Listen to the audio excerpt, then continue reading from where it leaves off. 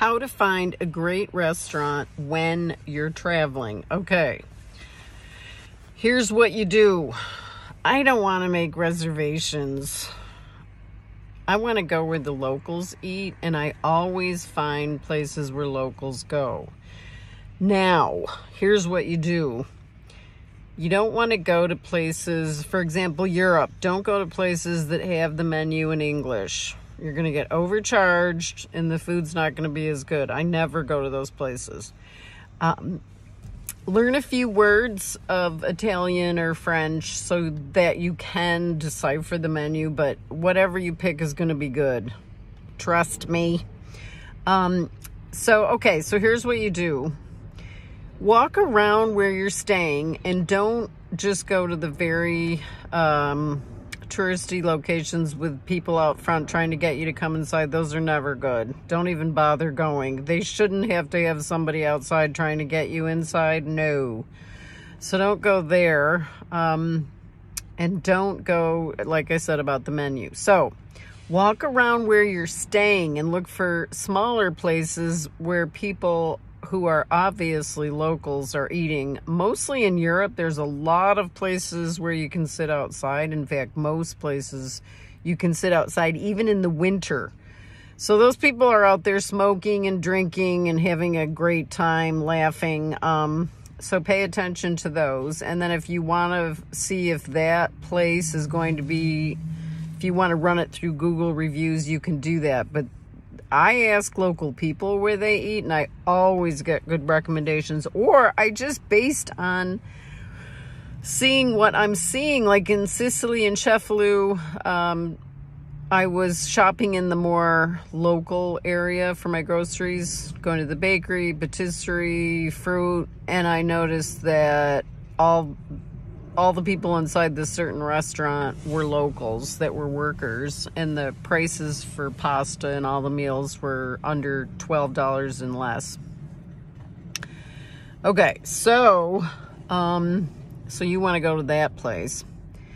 And then the other exploration you can do, like in Sorrento, Italy, during the winter. This is during the winter when a lot of places are closed. I found this wonderful local place. Not very many tables, and they were open between 5:30 when most tourists want to eat.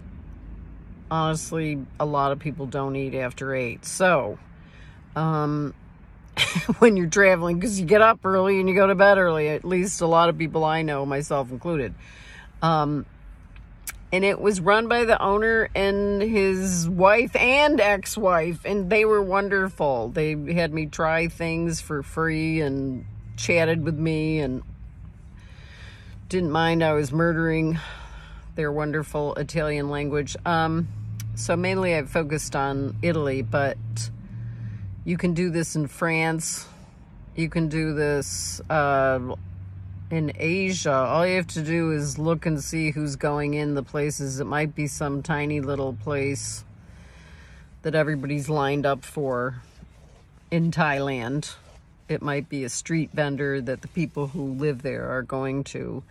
It's pretty easy to get good food in Thailand, Laos, Vietnam, Cambodia, just by noticing where people are going. You don't have to read reviews even. But if that's your goal, to have good food, just forget making reservations. You're going to spend too much money. You're going to go, I mean, if you want to do that, go ahead. But I think it's a lot more fun to find these local places of exceptional food. And this applies to not only restaurants, but patisseries, bakeries, fruit places. You know, amazingly, in Cefalù, I found the best Rosa red oranges. Their oranges are the best in the world in Sicily, at the Conad, which is a big corporate chain. Honestly, I was completely shocked. But then all the produce, even in the winter, is exceptional in Sicily. So those are my tips. Comment below if you have a question, if you're going on a trip. And by the way, my Oaxaca City trip is on for September. Join us. We have a lot of fun there. We go to Monte Alban. We take pictures. We eat. It's a foodie town. And I've been there several times. I lived there 2 months in the pandemic and discovered it. So, I'll see you in the next video.